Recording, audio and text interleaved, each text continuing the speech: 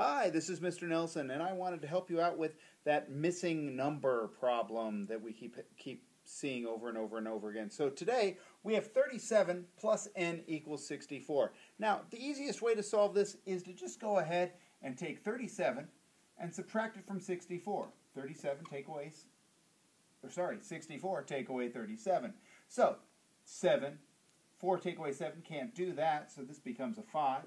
This becomes 14. 14 take away 7 is 7. 5 take away 3 is 2. And amazingly enough, we have n equals 27. How do we check that? Well, it's pretty simple. We go ahead and we take 37. We add 27 to it. 7 plus 7 is 4. Carry the 1. 1 plus 3 plus 2 is 6. And we have 64 here, and we have 64 here, and we know we've got it right. So that is one way of doing a simple missing number problem.